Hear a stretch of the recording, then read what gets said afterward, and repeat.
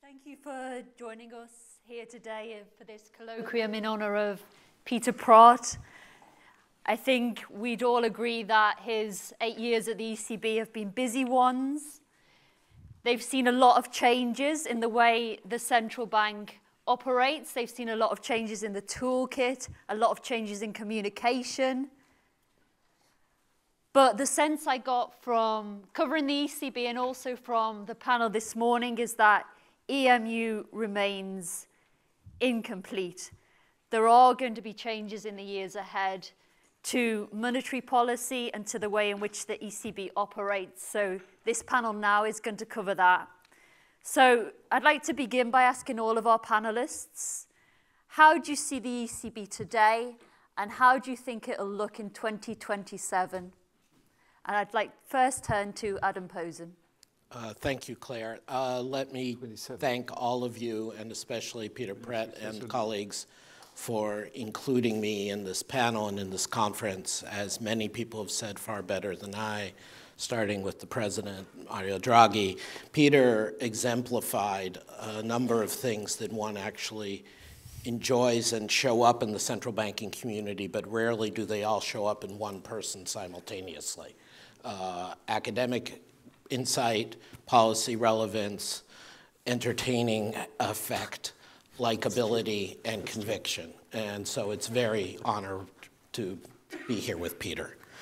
So taking that in mind, I'm going to unusually talk a bit frankly and talk a little bit about the convictions. As Claire noted, the previous panel with the very distinguished political leaders on it, for its own obvious reasons, emphasized the incompleteness of Europe, emphasized structural reforms, emphasized the issues outside of this building. This panel is to talk about what's inside this building. And what I want to start with is to be international. Deputy Governor Gulud talked a little bit about international, but mostly in the sense of comparisons, is Europe doing well on this or that? I'm going to talk internationally to start because I think we have to remember that all the major central banks are facing a common threat, or rather two common threats. The first common threat is a variant on what Larry Summers called secular stagnation, what has many names, but essentially is the low interest rate, low investment, low risk-taking environment that we can't seem to get inflation up. The second common threat is none of us, especially in an institution like this, committed to liberal European ideals and transnationalism, wants to face what happens if the extreme right wing wins. And so these are two threats that I think are central, not just to the existence of the euro, but are motivating and have to be the central concern of all central banks at this time. But of course, the problems we've talked about, or let us say the challenges we've talked about the incomplete monetary union in Europe, make European Central Bank particularly vulnerable. That these threats you not only have to respond to for the good of Europe and the world, but that potentially these are threats that get compounded by the incomplete nature of the monetary union. And so what can we think about that? How should we think about that? And there's essentially two ways of thinking about this. The first is to think about what was on the previous panel, to go forward and say, well, monetary policy can only do so much. We stand at risk of losing credibility and losing popular mandate if we try to do too much. And therefore, we're going to spend our time pointing out where we think the priorities should be, especially where they touch upon our mandate, so calls for capital market union, banking, further banking union, and so on. And then you can always do that and sign on to every G20 accord that said, starting 8 years ago, monetary policy is carrying too much of the burden, and therefore we need fiscal policy. The second option is to say, well, the extreme version is Mohammed El-Erian's very apt title, Only Game in Town, and to say, sometimes a little too arrogantly, we're the grown-ups in the room, we're able to act, we at least have the presumption we're acting on a non-selfish parochial basis. Let's try to act and sort out the rest later. It probably will not surprise you that I'm in the second camp. But what matters is not what camp I'm in, or even nowadays, not what camp Peter is in. It is what camp those of you who are still on the governing council and who will be succeeding Peter, like Philip, are in.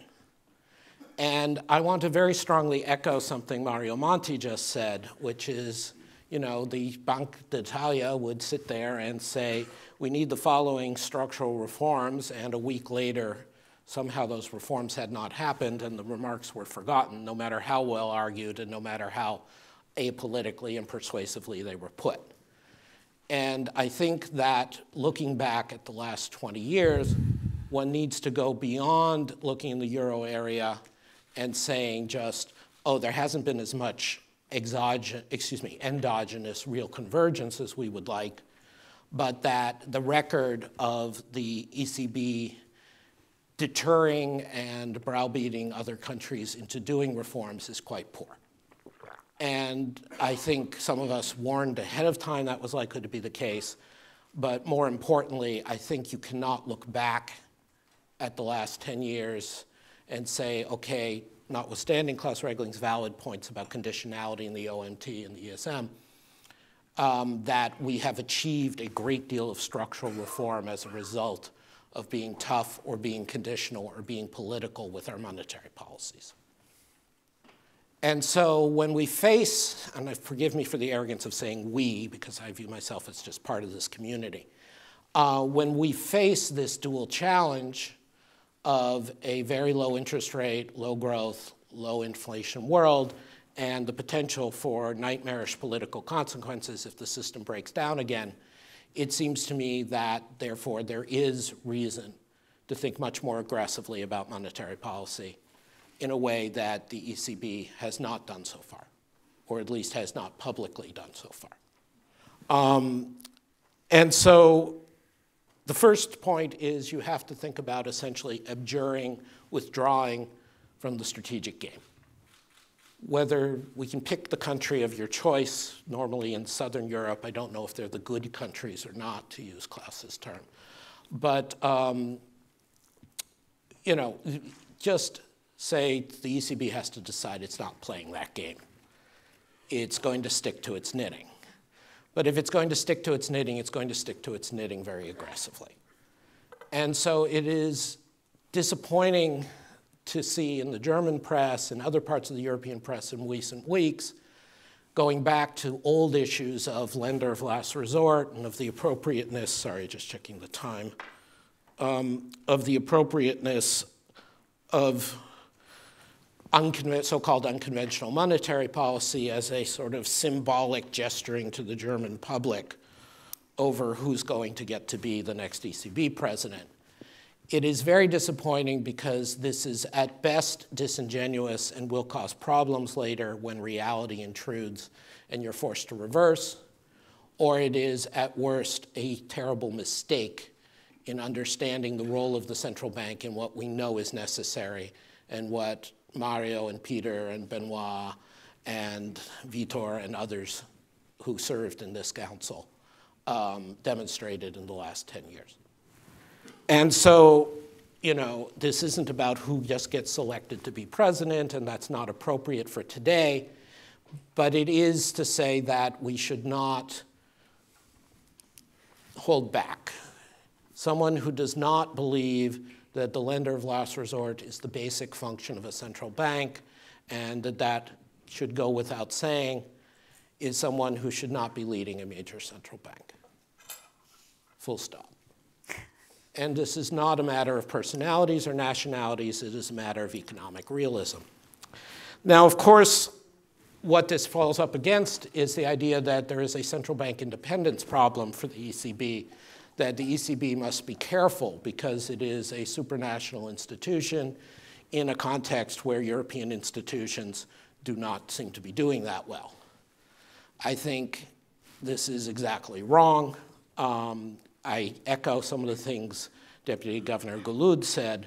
If you look at what the approval ratings for the euro, the approval ratings for Europe in the current context, in part because of the foolishness of my alma mater in the UK, being so visible to everyone, you have a lot of goodwill. Moreover, your independence is not under threat. The ECB went through some silly cycles at the start of the crisis worrying about the capital position of the ECB, which all of us in this room know is a non-issue. We have seen through the ridiculous court cases. We know what we can do. Again, forgive the we, because I think it's about this institution that we're all invested in to help save and lead Europe. And so I think you should go back to something which I said long ago and which I hope you all recognize. The European Central Bank is the only central bank in the world whose institutional independence is preserved by international treaty. You are fundamentally more important and more secure than any other central bank in the world. And you've bravely used that, and you should think about that, using that even more going forward.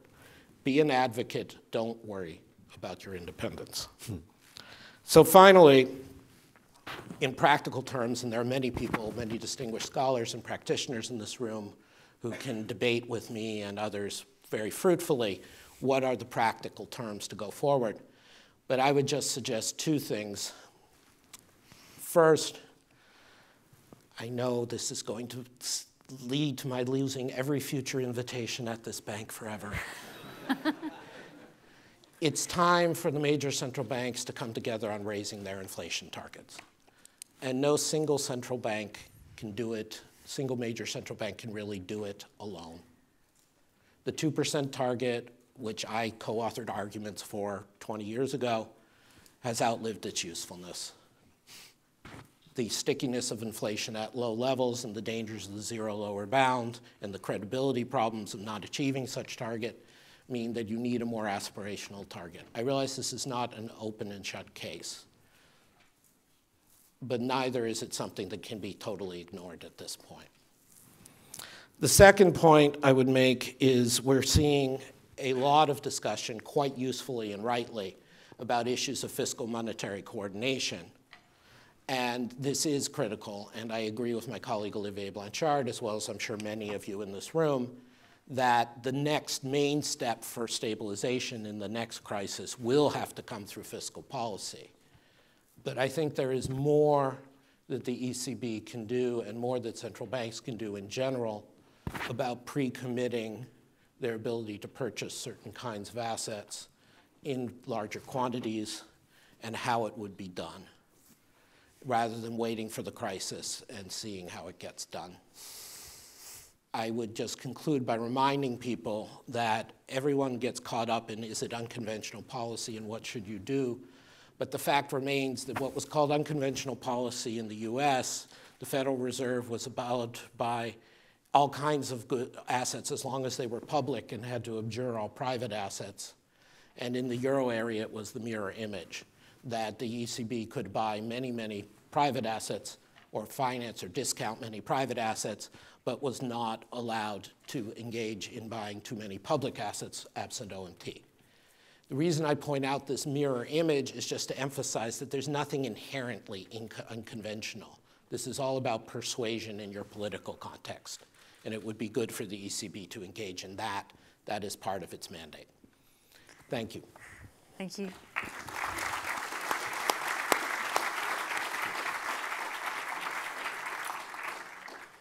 Adam, I think we chose you to go first on the panel because we thought you'd do a good job of firing the audience up, and I think you certainly lived up to that. I think I lost count of the amount of sacred cows that got slaughtered in that 10 minutes, so well done. Thank you. I'd like to turn now to Isabel. Thanks. So thank you very much. It's a great honor and a great pleasure to be here on this panel, especially given that Peter himself is on this panel. Thank you very much for having me, and congratulations to all your achievements. It is very impressive. Claire asked us to talk first about the situation that the ECB is in right now. And of course, this very closely connects to what we've been discussing in the previous section. session, namely that, that the euro area faces different kinds of weaknesses, financial, fiscal, structural, and this makes the euro area fragile, and it may also impair monetary transmission. So when we think about financial weaknesses, I mean, what I find still very important is the sovereign bank nexus. I mean, there are various ways in which sovereigns and banks are connected, both directly and indirectly.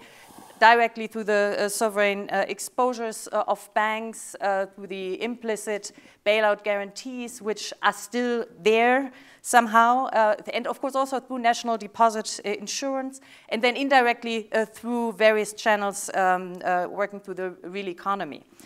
Then, as was mentioned already, there is this issue of the segmentation of the European banking and capital markets, leading to very little private risk sharing. And then we have all these structural problems in the financial sector.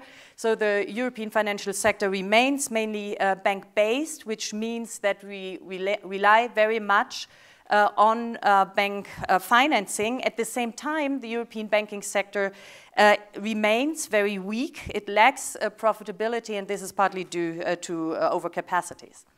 Then we have the fiscal side. So the fiscal framework is not yet fully credible and tends to be pro-cyclical. And we have a limited fiscal space in some member states due to the high debt levels. And there's very little fiscal risk sharing at the euro area level. And then, of course, we have all the structural weaknesses. So there is a lack of convergence. There's even the danger of higher divergence. And the political constellations make structural reforms very difficult or even lead to a reversal of reforms. And the dilemma of the ECB is that it cannot really deal with any of these weaknesses directly. So it has to rely on policymakers to deal with that. But the political process is very slow, and this is partly due to the fact that there is not really a sense of urgency. I feel that very clearly in Germany, that there is not the feeling that the euro area is unstable. So there is a feeling that you can move on very slowly, and eventually, you may eventually get to, I don't know, EDIS, but it doesn't really matter when that happens. And at the same time, politicians seem to have the idea that if there is another crisis, they can again rely on the ECB to the same extent as they did in the past crisis. But that may actually not be as easy as last time, because in my view there is less room for maneuver. And this is, I mean, of course, the ECB can always design new instruments, but these new instruments may become increasingly controversial, and I do think this could threaten the ECB's independence. And this constellation with limited fiscal space, at least in some member states, and this limited room for maneuver of the ECB makes the euro area fragile. And so where could the next crisis come from? I mean, we're seeing the slowdown of economic growth in the euro area. I mean, it's not dramatic. It's just a slowdown, but the downside risks are enormous due to the trade war, due to the situation in China, due to Brexit, and also there's always this looming danger of a resurgence of a euro area crisis. And what worries me a lot is that at the same time, I believe the financial sector is still very vulnerable to a recession. And they are very much in line with what Matthias said. So many people are saying the financial sector is doing fine. It's much more resilient than it was before the crisis. But I think this is actually partly a misperception. So we've had this very benign period with historically low default rates. This has, however, translated into very low loan loss provisions, very low risk weights. And so actually the bank capital ratios may not be quite as high in reality as they look. And also the decrease in NPLs may not be quite as positive as it looks, because if we enter a recession, bank capital ratios may adjust very sharply, and the same is true for NPLs. We are also seeing that there are some risks related to the low interest rate environment. We see inflated asset prices. We see search for yield of financial market participants, a very strong maturity and liquidity transformation. And so you could, of course, say, okay, that's not the business of monetary policy. This is what we have macroprudential policy for. But I must say, if I look at what happened in macroprudential policy, I'm a bit disappointed. We've seen a lot of inaction bias, especially when I think about Germany. I see that very clearly. So there are quite a few people who think, for example, that the counter-cyclical buffer should have been raised already some time ago, but it's not happening.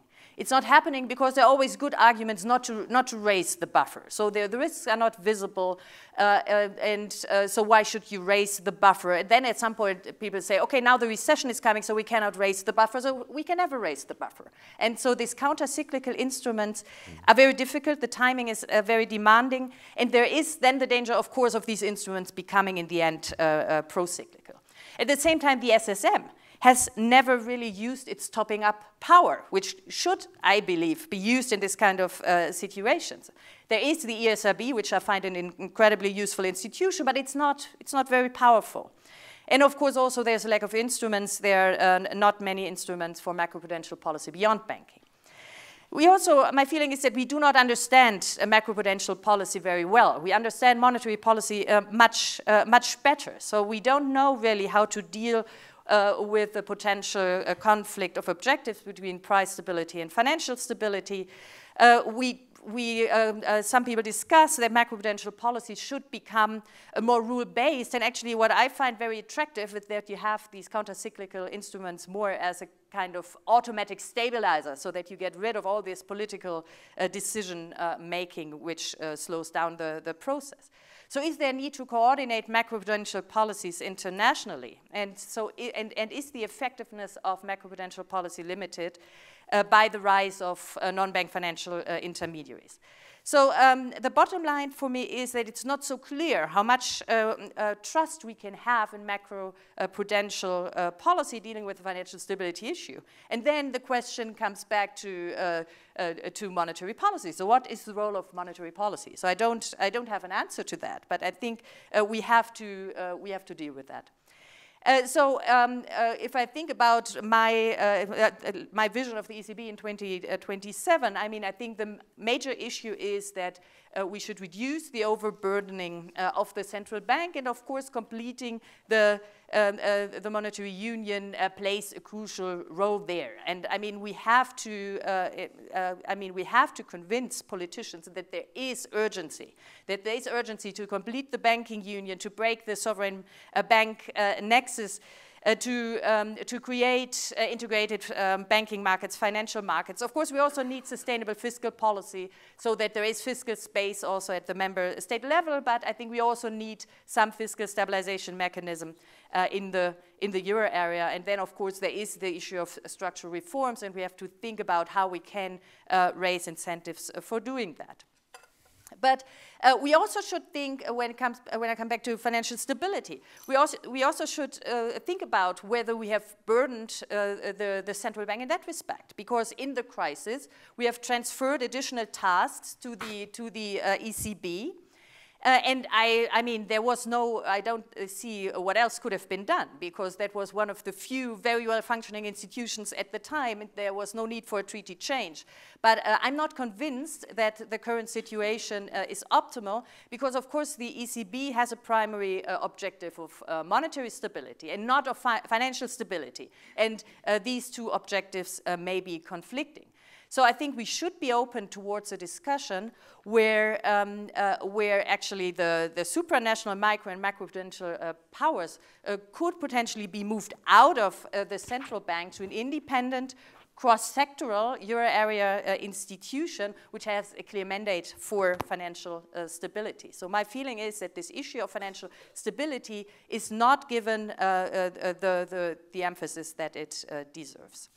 And finally, I think we should think more about strengthening the ECB's crisis management powers. So I think there's very little discussion about ELA. And to be honest, I never really understood why ELA is at the national level. And I think we should get back to that discussion of moving it to the to the euro area level. I mean, I know that many people, maybe my country, are not happy about that, but I think that would be very important. A second very important issue is that we have to deal with the question of liquidity for banks in resolution. This is a big unresolved topic, and again, I think this would be the role of the ECB, and one has to think about how to design it properly. But that is another very important issue, I see, and I would like to stop here. Thank you very much.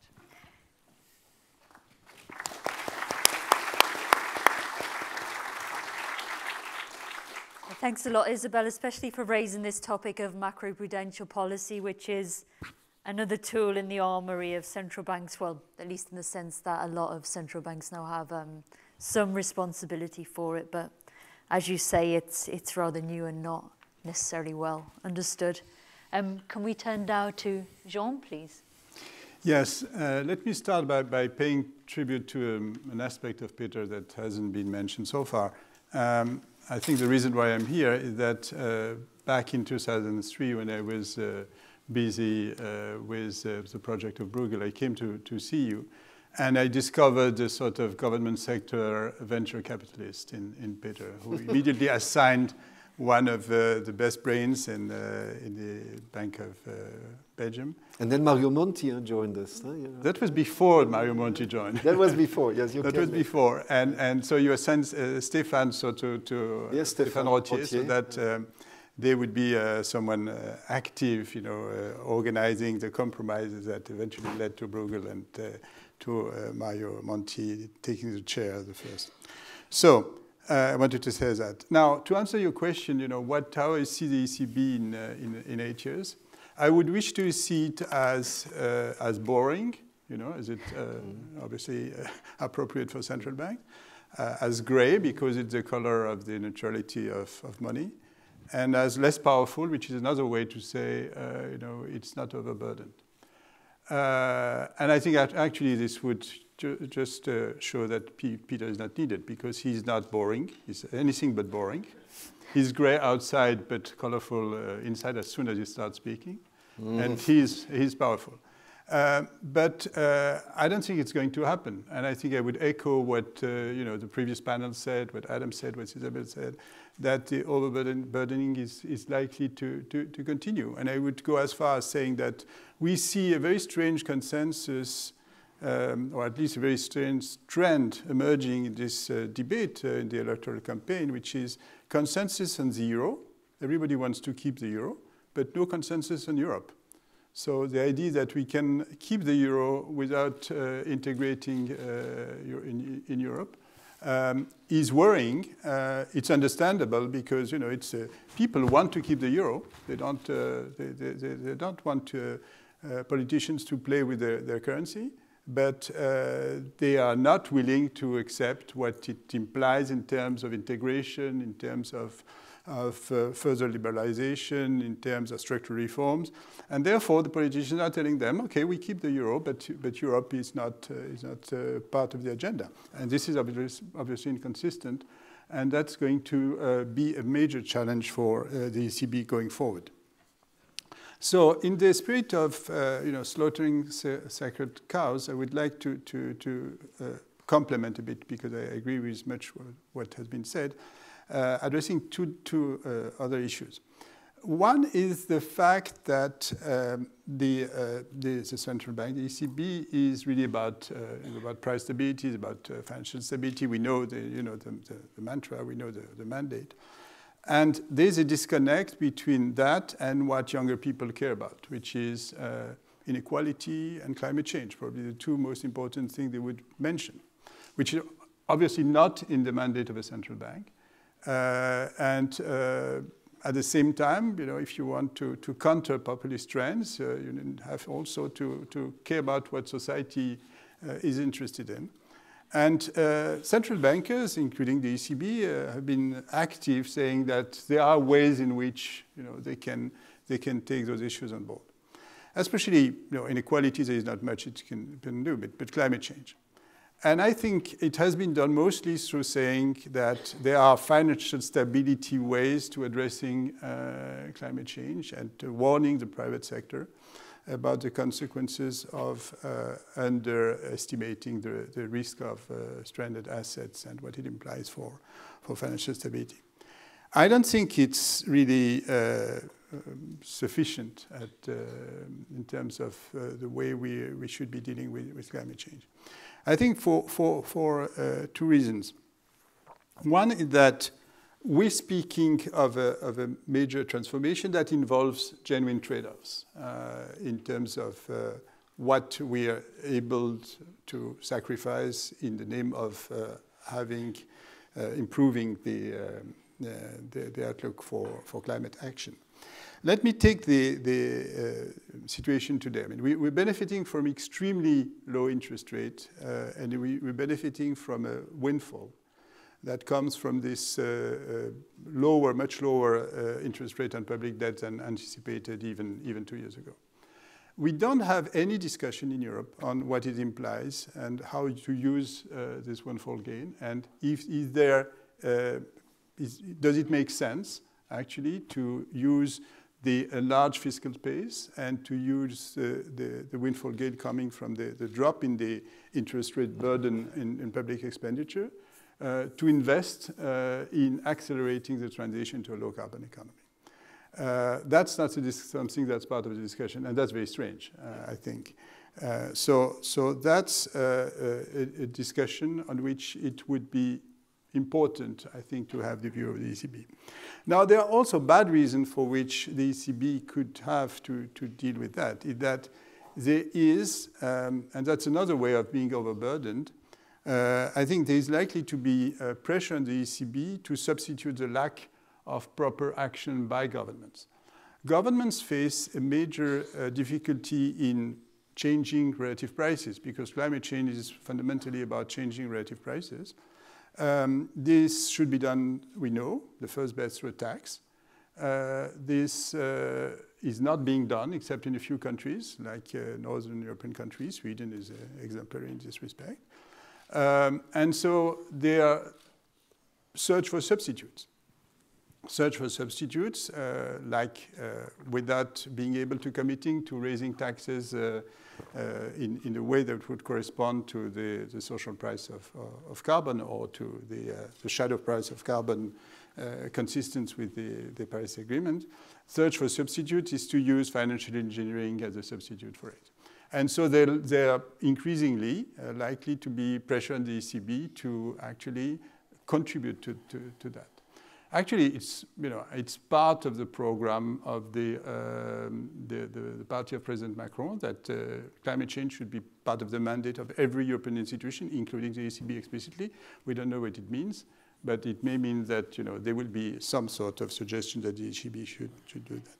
So I think this needs a response on the part of central bankers. What do they consider can be part of their mandate, and what do they consider cannot be part of their mandate? So just to mention two things. One is about financial stability. Is it consistent to tell the private sector, you shouldn't invest in such and such asset because it involves a risk that these assets being stranded because of climate change policy, and at the same time saying that in the monetary policy operation, the asset purchase of the ECB, you're perfectly neutral and you don't distinguish between these types of assets.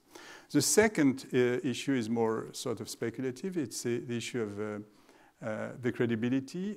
We are looking desperately for some form of credibility in climate change policy. There is no credibility currently in climate change policies. So the question is there a way in which an institution that has very strong credibility could help support the credibility of those policy to lending it to embattled governments?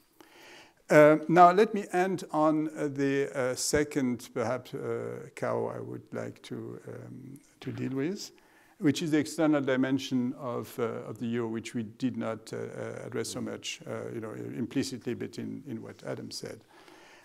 It's been neglected for 2 decades for very good reasons, I think. There was this neutral stance, neither discourage nor encourage the external use of the euro, and that was certainly fine for the first 2 decades of the euro. Adam and I looked 10 years ago into the issue of the external role of the euro and concluded that there were limitations, and that was, this neutral stance was part of the limitation, not telling external non-residents what the stance with the visit. I think there are reasons to change that stance now. It's time to end the neutrality of the ECB and the euro area in general toward the external role of the euro. One reason is that we Europeans, for many years, for many decades, somehow considered that the US dollar was the currency of the US, but was also some sort of global public good, and that we could rely on it, knowing that there was a privilege, but that was a sort of quid pro quo for the fact that the US was providing it to the rest of the world. Now, what we've seen is that the Trump administration has clearly indicated that it doesn't want to manage the dollar in various ways in the interest of the rest of the world, but in the strict national interest narrowly defined of the US. And not as the US as a leader of the global economy, but the US as a zero-sum game type of country that considers it has adversarial interests vis-à-vis other countries, possibly also the EU. So that's one of the reasons why we should reconsider. The second, which is linked, is that we're most probably heading towards a multipolar currency system, currency world, and that we have to ask ourselves, what role do we want to play in this regard? And so the Commission recently published a paper on that. And the Commission actually, in terms of the general stance, started changing the direction, saying, we need to do more for the external role of the euro. So the question is, what does it mean in practice? And I think it means two things in practice. One, which actually also echoes some issues for domestic monetary policy, is the question of the safe asset. What's the reference safe asset that we are going to offer the rest of the world? Is there one? And I'm not speaking, obviously, of mutualization, but I'm speaking of the various proposals that have been made to create a safe asset with domestic benefits, but also significant external consequences, because if there is a safe asset of this sort, it means that for the rest of the world there is a vehicle to invest in. The second issue is the issue of the swap lines. We know that at the time of the crisis, the ECB faced difficulties providing swap lines to other central banks that could help those central banks to serve as a lender of last resort in other currency, in a foreign currency, vis-à-vis their own banking system. The US did that. The ECB did not do it. And again, there are good reasons for that, because it would have meant that the ECB would have engaged in something it didn't have a mandate for. And actually, that raised question of relationship between the ECB as a monetary institution and political authorities, selecting the partners to which such swap lines would be extended, and also a treasury, because swap lines involves a fiscal risk, and the fiscal risk has to be covered in some way. So it was very understandable that at the time we were not ready for that. I think the time has come to ask those questions, and again to reconsider this stance with all what it implies, both in terms of the safe asset and the swap line. Thank you.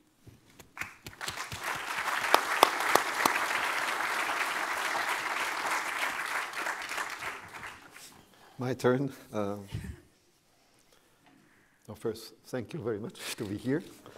You have noticed the diversity of the panelists, so I think that's the purpose also, and we heard very contrasted views. I think what came out very much is the sense of urgency that was, I think, shared by each of us with different accents, of course. Now, you asked a question about 2027. What is 27? It's, Philip, you're there, no? Philip Lane, it's almost the end of your mandate. And it will be the end of the mandate of Louis, I think, somewhere. It's 7-8 years from now. So I was thinking, Philip, when you will be sitting here in 8 years from now,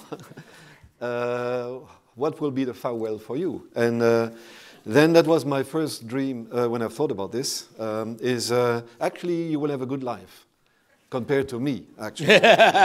because the banking union and the capital market union, they will be completed because they will understand what we say. These, I mean, the policymakers, they will understand. So the sense of urgency, they get the message. So you get a good conditions, actually. The second is indeed that structural reforms will be taken and implemented, which means that the potential growth rate will be up, which means the natural rate will go up. That means the nominal rates will go up, and that means that you get rid of the lower bound issue that we had to struggle over the last years, Benoit and colleagues Yves and others here, and colleagues from the Governing Council. So that's another good thing for you. There was another thing also which you will benefit very much, Philip, is that fiscal policy will be on a sustainable path in the different countries, and that as a result, all our discussion, of course there will be some outliers, but Klaus told us he would take care about the few outliers. So the crisis management framework will work pretty well. Philip and colleagues are still there also. And that means the safe asset problems will be basically solved because they're more sustainable. And we take care for the tails, you know, with Klaus being there and with some OMT sort of support, you know, in that deal. So that was my first reaction when you asked 27. The second reaction, then I suddenly, actually thought about, that's a horrible story, I'll tell you. It's a Jean Monnet. I always had big problems with Jean Monnet. Years, he's a great person, I guess. I didn't know him. I start talking like Trump, actually, when I do that. Great guy. It's a great guy. By the way, I got beautiful letters from people who are not here. You know what I mean? You're the smartest guy. You are the smartest guy. Right. You got it right. Yeah. No, but I mean, it is really something.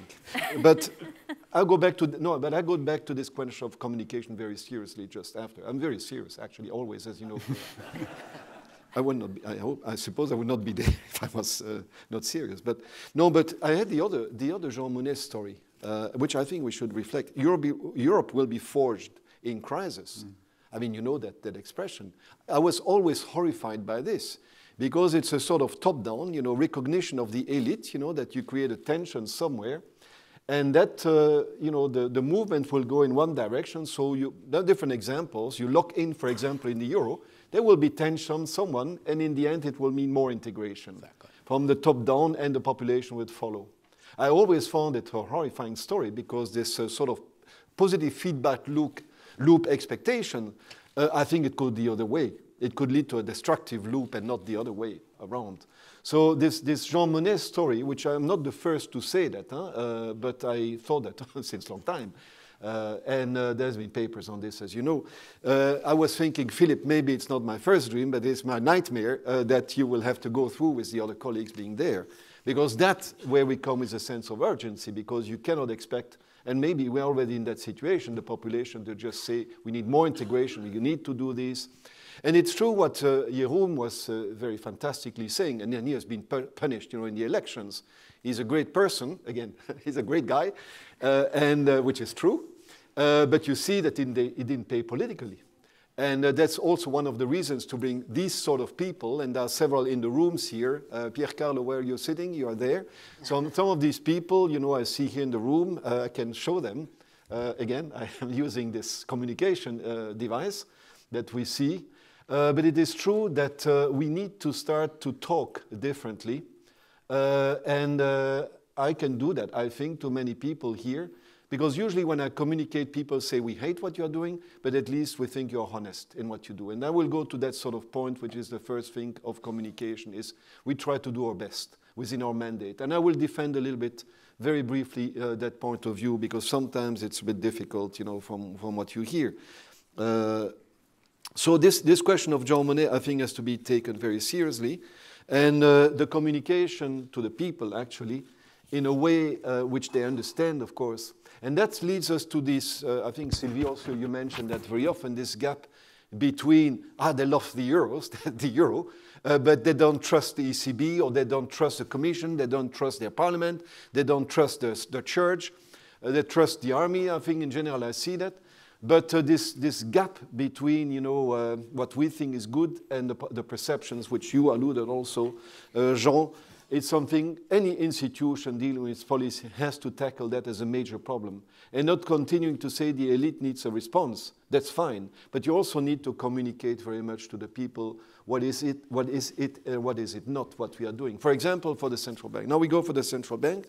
The first thing I want to say with the central bank, I'm in this central banking community. I joined it 19 years ago, so about 2000. And I discovered also via the BIS club, you know, there are positive, I think it's very positive. There are some negative images also. It's too close, you know, it's not transparent, all that. I think this has major issue of stability in the global environment. I mean, you have there a number of people. I saw them very committed to, you know, the public good, you know, basically stability-oriented sort of culture. And it has proven very much over the years as very useful in the world environment. I would say that for other multilateral institutions, and so I defend very much not only the ECB, which came very much in the discussion, but I would add something which has not been said very much, a Eurosystem dimension. I'm very grateful to all the colleagues of the Governing Council, and Claire, actually, you asked me, do you have some advice to give to Philip, the new guy? And well, I said, well, I gave you my advice yet, Philip, but I think it's essential. It's essential to keep this strong, you know, group, the team spirit, even if there are very different opinions on what should be done or not do. I think that's essential because diversity is essential, and that's what I always wanted in this panel. There's diversity, this freedom of expressing different opinions. Now, of course, sometimes it's difficult sometimes to listen. When I signed my contract, my side, the other side was by, I think, Angela Merkel or Sarkozy, I think, and these are big names, actually. So I just signed on my side. And it is true that my contract, you know, I mean, your contract now, it's a very simple contract. It's price stability. And Isabel, you mentioned it also. And now suddenly, I have, Eve, all the non-objections that we get every day now, I said, I never signed such a contract. Actually, of course, they ask us to do that, and we are very loyally following what government. But it is true that this issue, where you have a central bank in a very difficult framework with low natural rate, you know, with financial shocks in a bank intermediated environment, with very underinvestment, you know, in institutions dealing with financial crisis and all this. It's already a very difficult environment. You put it in, I think we did it very successfully, and we were extremely engaged, all your system in that. So I think it's a great success, but it stretches the institution very much, as you were saying. I don't say that we should change the environment or whatever. I just say this is an issue, as in the way you mentioned, we have to reflect on this. So we have a separation principle, but at the same time, we are asked every day almost to non-object, you know, or object to some of the decisions which are not final decision from the supervisory board. I mean, so these are issues in terms of governance, we have to think in the future. Although I think we did, I mean, in terms of organization, also a very good job. I really think that. Well, I was head of human resources, by the way, at that time, so I couldn't say the opposite. But it's true that we hired a lot of people in a very short period of time. I think that some of the union's representatives here in the room, it's true that also it was a very cooperative spirit with the personnel here in the bank when we did all this. The question, which I think was a bit more difficult, is when we go into the into the mandate, actually, which is my simple contract on price stability. We always heard this story, you came too late, the rates were, I look a little bit at you, Mario Monti, actually. We should have done more, and then we should have done less later on, because we should have, not because low for too long time means that you get more hazard, the spreads are not high enough to discipline the country. So we are used to that sort of criticism. I think we try to do the best in the mandate on price stability. In a way, you could say there has been, for government, sometimes a happy coincidence, because, you know, you had low, you know, price pressures, so you have to have low interest rates. There is an externality on governments, they get a free ride because rates gone up.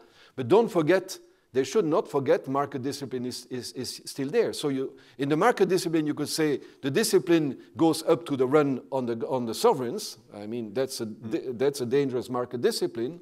But when you get the spreads, in a country like Italy, which they are now, you could say they should be higher to discipline the government. But I mean, you should also see, what is the optimum level, which is very difficult to do. So discipline is still there in the market. We have a number of proofs. You look at Portugal. Portugal at some point at a high spread, Vitor, you there, high spread. They have gone down, after the signal was taken by government. Now, the essential question is all that in the terms of moral hazard and monetary policy. We are guided by the mandate. It's true that when interest rates are low, we had absolutely risk on deflation risk. I can eloquently, if you want, explain that in another forum. We acted very much. And of course, there are externalities, sometimes positive externalities for the free riders. And for these sort of issues, of course, when the crisis came, we had two issues. We had the banks and we had the sovereigns. On the banks, and that came after 2009, we have the Philadelphia, G20, was it? And there was the quid pro quo. We provide liquidity, so that's moral hazard, not a problem. I mean, we just do it. And on the other hand, we want to be sure that there is a clear agenda of toughening regulation and all these things, which we did.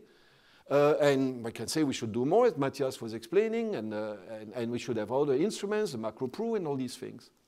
On the sovereign side, we did, and it's unfinished work. We put in place institutions with conditionality framework, and with a liquidity provision with backstop in these crises. It's true that that has not been sufficiently, led to national discipline. No, it's easy to criticize, no. But what has, I will stop now, but what has been said that you have to regain, and that's people like Sylvie Goulard and many others who have been in politics also in the parliament, you have to regain the trust of the population and regain that in all these institutions, not only we, but all these institutions. It is true that in the mindset, and someone mentioned this morning, who did it, the younger generation that have known, the austerity. I mean, think about Yanis is there for Greece. It is clear that for the younger people, when you say the euro is good because it facilitates transaction, on the hand, it's associated to austerity and one of the biggest crises the country has ever had. So, I mean, these are the things, Greece, it's true, everybody can use his judgment on a country like Greece. But on the other hand, you also see the sufferings, of that population. So, in my attitude, it was relatively simple, because I say we have a mandate. We say risk to price stability very often. Now, of course, we can criticize you did too much or too little, but I mean that has been the driving force. The acid test, of course, if it had been different, you get price pressures, and then maybe Philip, you're going to see that one day. But I mean, here, it is not that we do too much for governments, we are too lenient. No, because you have your mandate. And I think that's, we're still struggling, to get, that close to 2%. Your question, Adam, I mean, we love each other because, Adam, because he's a brilliant mind. And you remember we were sitting together years and years ago in the Bellagio group, as we call it, which brought academics with central bankers and ministries of finance. Yeah. And it was great people, Raghu Rajan, and plenty of very good, Maurice Osfeld and people like this. And Benoit, you were also there in that group. And we were sitting very often, and it's true that it's important to listen to what you say. You need to put the inflation target higher. First, you have to do that. I think all discussion, I'm looking at some of my colleagues, the discussions about strategy has to be very carefully brought. First, if you say we need a new strategy, it doesn't mean that the old strategy has failed. I think the strategy that we have followed works. And I'm convinced of that. Actually, you will not believe me, but I'm convinced of that. And the reason, why don't you reach your objective? Well, try to do that when you get all these trade shocks, and Brexit shocks, that come in. I think the strategy was fine. So it's not reminded. That's for the past. I acknowledge the discussion for the future. And that's a thing, we should have a very open mind on this, don't misread me. And on the future, you come with one idea, I will come with other ideas on this. Now I'm still, member of the governing council. But I mean, on the other ideas, I pick up a few things now, and then I'll stop on this. I pick up the idea of, your idea of the level of inflation you mentioned. I would put on the table this question: is it true that this institution has reacted in an asymmetric way? I know the staff is working on this, but I know there is a lot of talk about this. I would like to clarify that. Some of my colleagues have done, even Mario has alluded to that. I think that's a conversation we can certainly have if it needs to be clarified further, because there was a clarification in 2003. The other example is what we reach it in the medium term. And then I get in the market sometimes, I was confronted very much. I said to medium to the long term, medium to the long term. Given the nature of the shock, which are shocks we haven't seen since the 30s, it's obvious that these sort of things you cannot just do in the normal targeting period of 2 years and maybe 3 years. So the flexible targeting, where the horizon is medium term, and then you stretch your horizon in a, very much leads to questions about credibility. So it's very important that in that sort of situation, you really show determination, no compromise. And you stick to that. And sometimes, of course, you say there are collateral damages and all that. I mean, that's mine. I think I share that probably a little bit with Mario. You have to go that way, and you try to deal with the other the best you can. But I mean, you just have to do what you have to do. Now, I understand this is not easy. The next question, of course, is we have a two-pillar strategy. Well, the two-pillar strategy, you look at the economy, and then you look at the monetary pillar. That was Otmar, contribution, and there's a lot of work on this, and you have to put it in the context of these years. That has evolved very much over the years, and it is true. I look again at Isabel. A lot of this has been done, a lot of work has been done on what we call the second pillar now. It was the first in the beginning, now it became the second, which is the monetary pillar.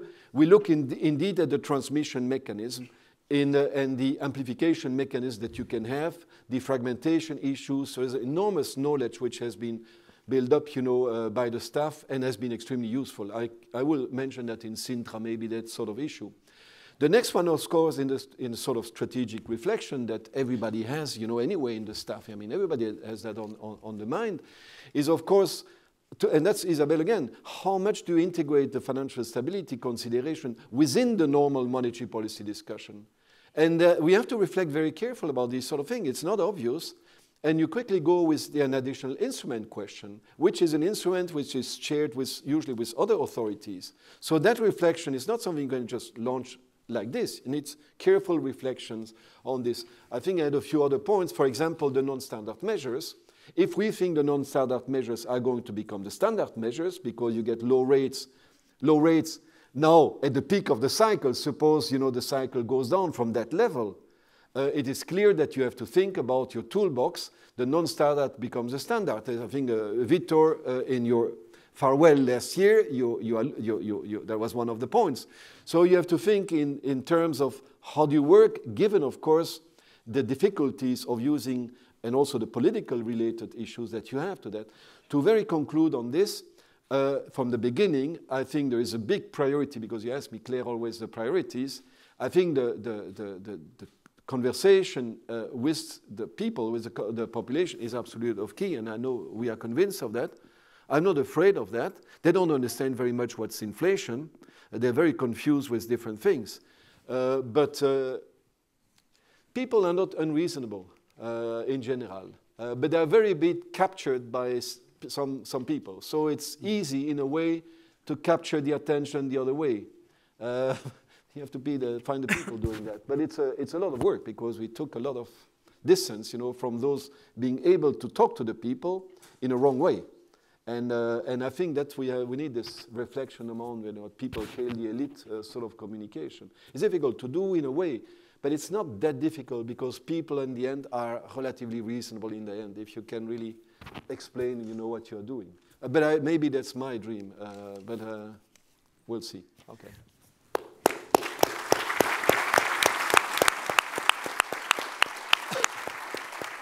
Next question.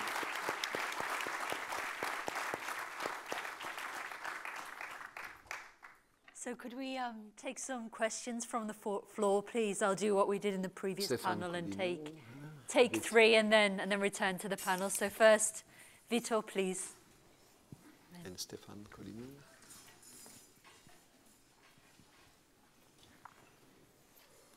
Thank you, Claire. I just wanted to speak from the floor, first and foremost, to pay my homage to Peter Praet for all the work that he has done and the way he has worked to really keep consensus and team spirit in the Governing Council, which has been very important. But I have 2 points. The first one is to underline the importance of what Jean said by, for the first time in the 2 panels, raising the issue of the European safe asset.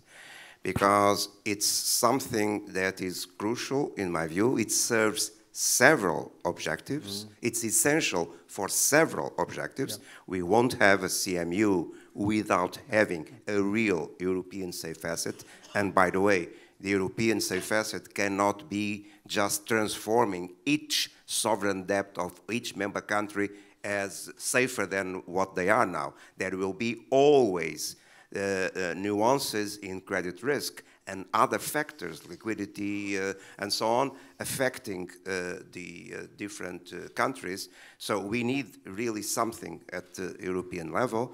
So no CMU without the safe asset, no more internationalization of the euro without the safe asset, and no solution, no smooth solution to the problem of the concentration of banks' portfolio in domestic debt without the a true European safe asset. And there are solutions that do not involve mutualization. So the question is how to motivate the governments, the politicians, really to buy this idea, because they speak a lot that they are all in favor of CMU, but they have not moved 1 inch in any domain that is essential for that project. The second brief comment reaction was to what Isabel said about transferring ELA to the European level, meaning the Eurosystem level.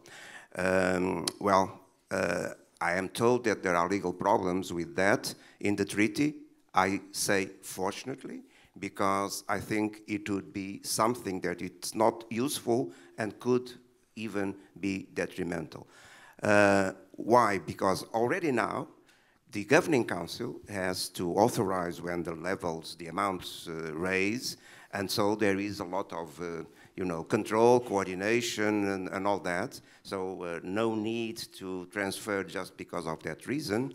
But then think about what would happen in a big crisis. In normal times it could work, but think what would happen in a big crisis like the one we had, where for 2 countries, ELA attained almost 100% of the GDP of those 2 countries. Would that sort of ELA would have been granted if the decision was, and the risk was taken up at the Eurosystem level? So I leave you with that question, and for you to really think about the role of ELA in big crisis management. Stéphane Collignon.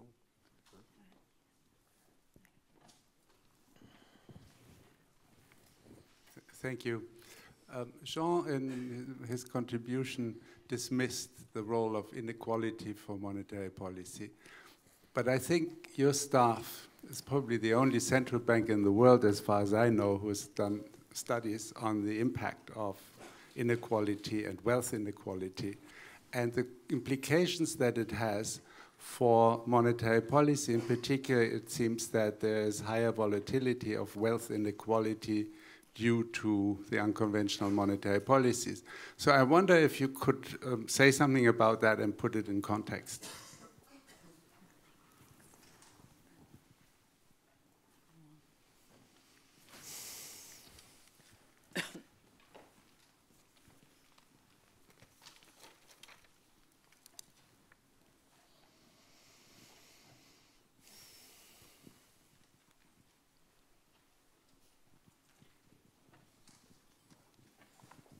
Thank you. I'm Livio Stracca from the ECB. I just wanted also to give a bit the perspective of the ECB staff.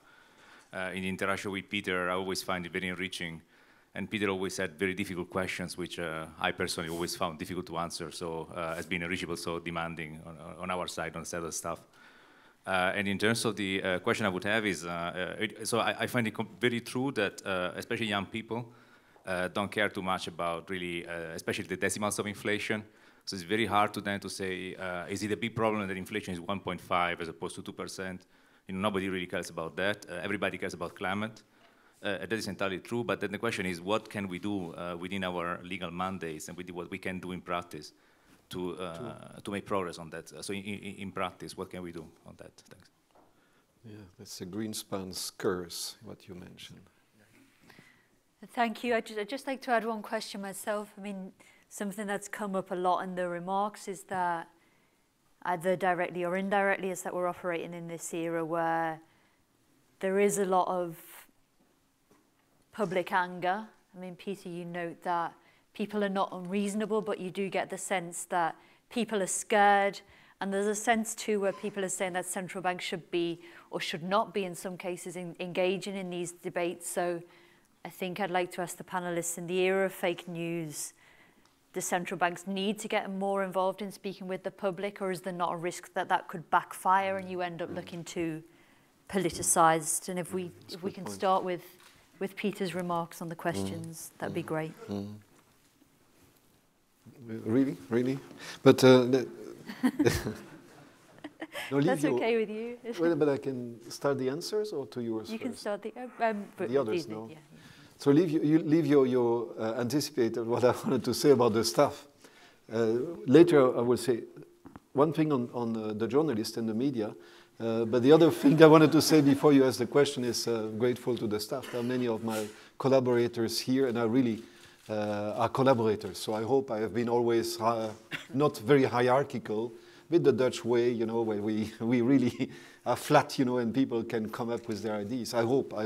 You never know how people judge you, but that was, I hope, the spirit, as you said, Livio. I hope, maybe difficult questions, I don't know, but and the staff has been very creative, actually. Maybe too, according to some of you, but that means something. That means that, you know, that they have some freedom of thinking about what to do. So the inflation 1.5, it is true, and that's also a bit related to you. I mean, they say, you're doing all this from going from 1.5 to 1.8 or 1.9. It's a little bit the very difficult to explain. It's a Greenspan's curse in a way that you succeed. Benoit, you said that at Sintra last year. You succeed in inflation when people don't, in their decisions, don't look at inflation anymore. Now, there is a little bit of problem with that, of course, because if they don't care between 0 and 2%, you have a sign of the anchoring. So that's why we call it a little bit a curse, that it's very difficult to explain why it's better to go close to 2. That's why some people like you say you should go for 3 or something like this. Because if people don't really care anymore, it could be 0 or it could be 2. So what is the anchor of the system? And then, of course, your nominal rate, you know, starts from a very low level if it's closer to 0. In 2003, the ECB tries to, they say the definition of price stability, Vittorio and some others were there, is between 0 and 2%. So if you go to 0, you fulfill your mandates. Go to 2, you fulfill your mandate. And then in 2003, for these reasons, you say it's better to be close, below but close. Then came the question of asymmetry. It's 2 is a hard border, and you're not so concerned if you go to 0. So, I mean, these are the things I mentioned in strategic sort of reflection. It's one part that, if needed, you have to clarify. But Livio, you're quite right. I mean, it's difficult to explain this question that it makes a difference indeed. If people don't care, it's a success. If they don't care, you are closest to 0. It's the curse of Greenspan. I think it was called Greenspan's curse. And how you deal, I don't know, but we stick to close to 2% or something like this.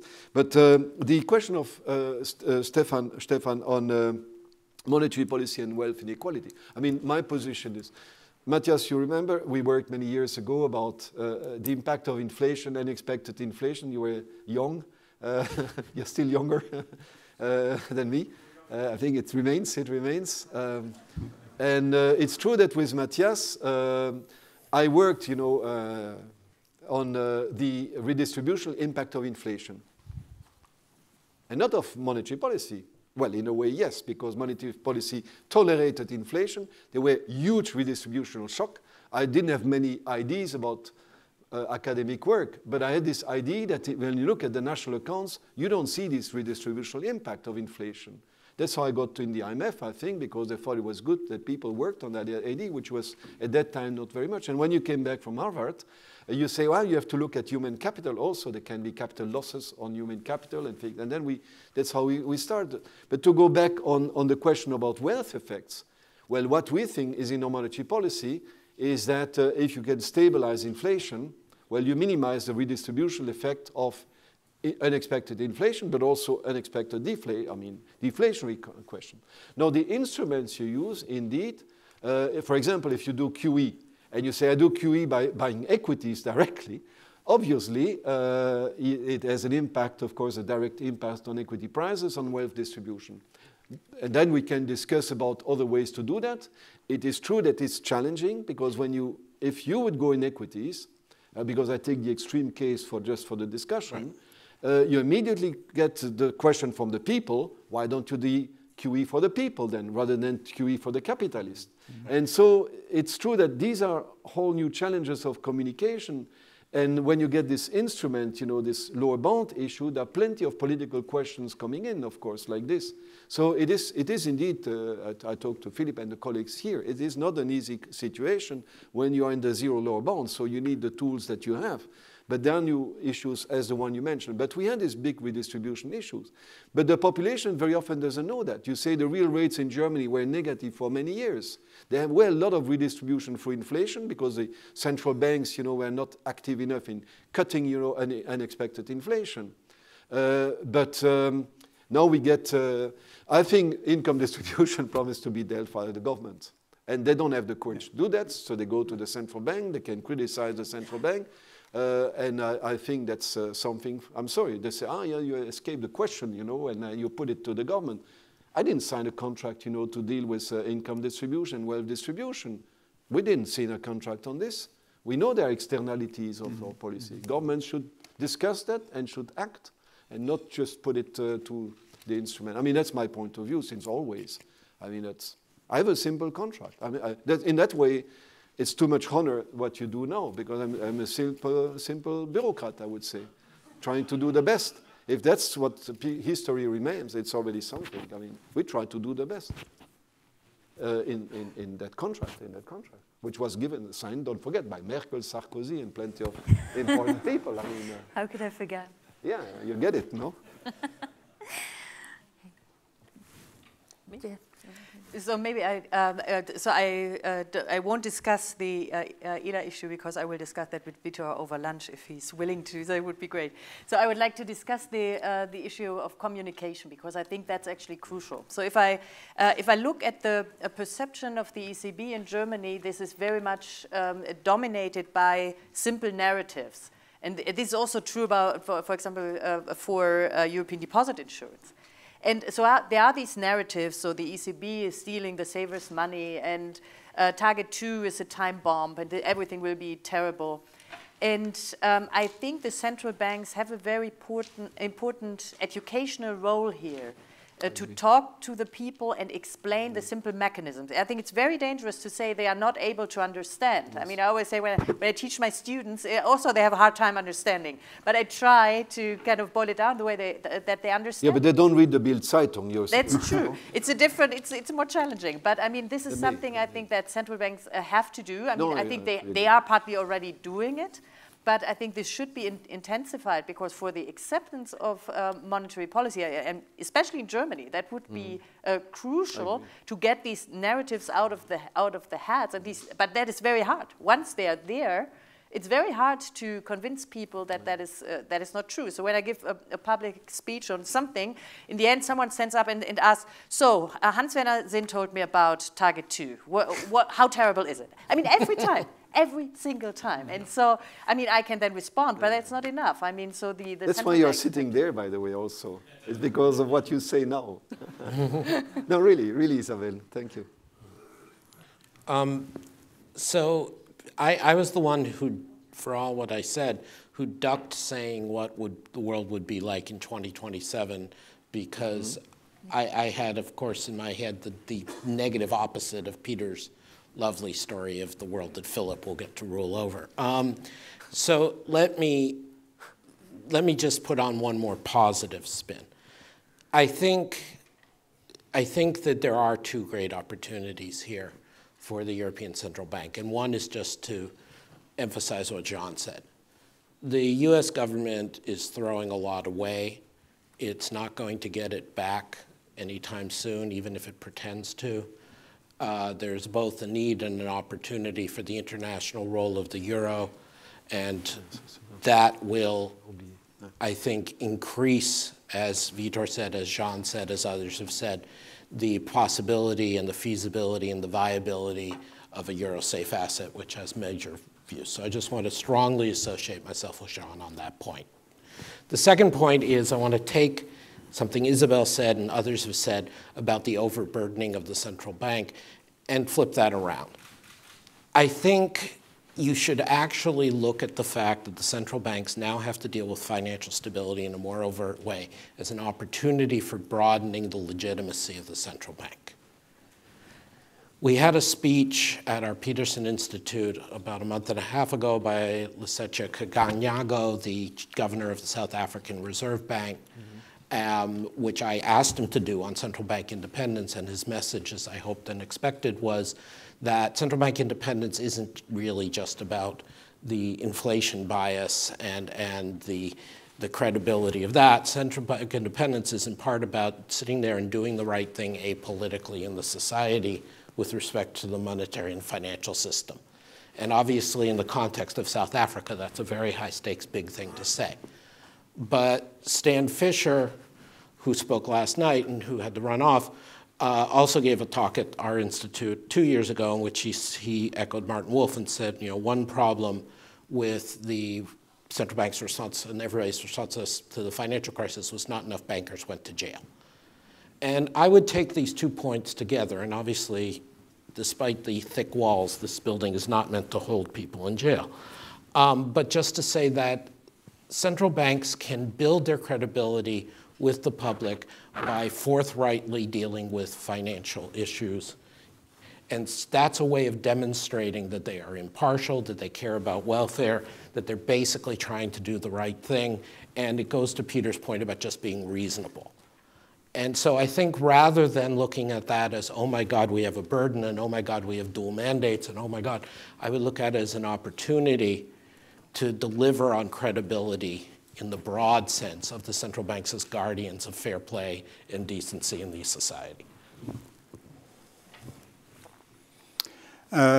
Let me say I entirely agree with what Vitor said and safe assets, so let me not go back to it. I'd like to respond to Stefan about inequality, and I would agree with you that inequality is fundamentally something that central banks may care about the consequences of what they're doing, but they don't have the instruments to address it. I mean, that's the business of the government for very good reasons. We have something that's called a tax system, the transfer system, and we have a parliament to take responsibility for it. So I think I would refrain from going beyond the fact that you have to observe and you have to assess the consequence of what you're doing. Now, climate change is, in my view, different because, to go back to what Livio was asking, I'm not convinced by the strategy that these institutions have followed as regards climate change. Basically, they're following Mark Carney. They say it's a financial stability problem. We can address it within our mandate for financial stability, but it has nothing to do with monetary policy, except that we may have to take into account the consequence of climate change or of climate policy for the economy, and therefore, in this regard, for monetary policy.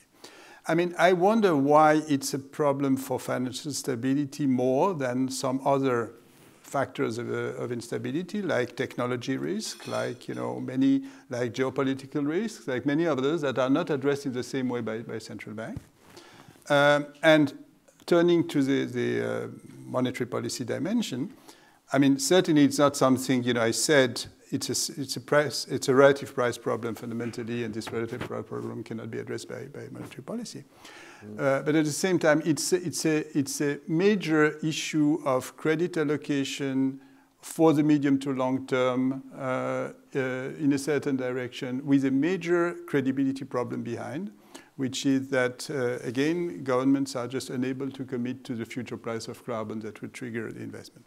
And I wonder whether the answer to that is just to say we deal with the financial stability issue and we separate that completely from the monetary. So I don't have the response to the, but I'm saying the question is deeper than the answer that's being provided, which by itself is not entirely convincing in my view.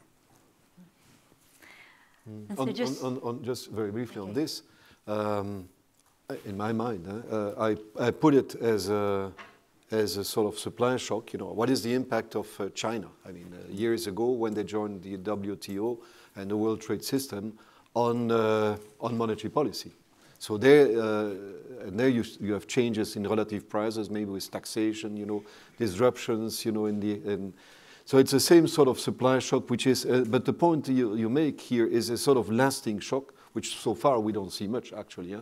But it's a lasting shock that may come. I would put it in the normal framework that we do, you know, when you assess, you know, the environment, and you say, well, inflation looks weak, you know, and persistently weak. You try to assess which are, you know, the sort of supply shock or not, and that may explain, is it more demand, is it supply? If it's supply, you try to see, is it sort of lasting shock, which complicates very much the monetary policy, of course. But that sort of discussion we had about China, for example, and the impact on inflation worldwide. You say there's another shock which is in the making, but which we haven't seen yet much, actually, that may come in the future. I think it could come in the normal framework. I think so. No, but what you're saying is that it's a sort of exogenous shocks that comes from either, I mean, the climate shock and the action of governments, and the response to the climate shock, and all that is exogenous for the central bank. I mean, if you look at what the climate community, the way the climate community thinks, they're desperate, you know, because they're not able to convince government to act through taxation, and they're all into, you know, finding ways to act through essentially credit. Okay. No, but that's a different thing. No, but that's a different thing. But that's the pressure you're going to feel, or your successors are going to feel. That we know. And what I'm saying is that this is an issue you have to you know. I'm not saying you have to just to abide to the pressure, to bow to the pressure. I'm saying it's an issue you have to think about more deeply. Yeah, no, that's a good point. Yeah. And just before giving Peter the final word, I'd just like to say thanks. Pay some words of gratitude just for all the help you've given us, me as journalists, and the rest of the media. I think you mentioned that, you know, you always try to be honest, and I think that's something that shone through. You've really tried to answer our questions as best as you could, no matter how tough they are. I mean, I'd also like to say thanks to you. Caveat, you know, caveat. But just as a European too, that, you know, I'm sure I'm not the only one in the room concerned about the elections later this week. I think we all know the project isn't perfect, but I think your ideas and your commitment have really cushioned Europe from some pretty serious blows, both from outside and within. So you should be justly proud of that. No, thanks a lot. Thank you.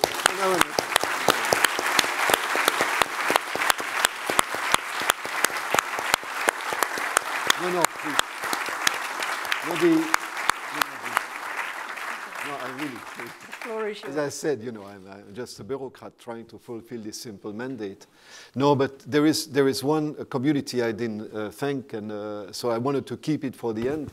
Actually, as you know, I usually cannot read a speech because probably my mother being German, she learned French at the same time as me. And I can never read a text correctly in French usually. So the way of doing that is just I don't read the text, I just speak, you know, and which makes which makes it, and Stan, you know, that's how we start to know each other better years ago. He said it's you told me that in Washington once, you know, because we stick to our notes, and I must be, no, really, I mean it, very grateful to a number of people sitting here, because you always, I don't know exactly the reason, but you always protected me in a way, because you could have, you know, really make headlines, you know, about what I was saying. You never did, actually, and I'm grateful, not only you, but a number of people I see in the room here. Wait another 10 days, huh? But you never did that. And then I was asking myself the question, Claire, there are two explanations, unfortunately, the good and the bad. But I think it's a good one. The good one, they just want to protect me, and they just want to, you know, iron a little bit what I said. So that's the good one. The other one is they don't understand what I say. And so they go back to the written text, you know, which, and then they just, the third explanation I would never take, it's that too lazy. So they just read and take a few quotes from the text. But the result actually, and what I want to say about the press, of course, you know, you play a key role. And it's not always optimum, as Isabel, you alluded, not only in Germany, and I can understand that, you see, and it's part of our efforts also to do. I mean, it's not, but I mean, I must say the people I met from the press, I must say I cannot complain personally. Maybe my colleagues could, I don't know, but I personally never complain, which you better not do in any case. But I must say my experience has been very good with a number of people here present, actually. We met, you remember when we met the first time? You don't remember? She remembered that she doesn't want to say, you see, that's the issue. No, you were very young. You still... No, what I mean is that she started business, and I was in London making speeches as usual. I was not yet in the public sector. And I remember you had the first conversations we had at that time. And it's true that I thought, and this is a little bit part of my character, I only want to teach people, you know, things. And so I remember that. You don't remember maybe, but that was a long time ago. But the age differential has remained, you know, that's cool. No, thank you, Claire. Thank you.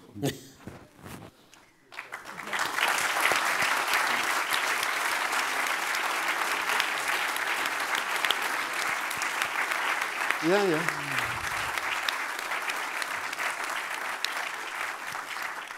Okay. Thank you very much.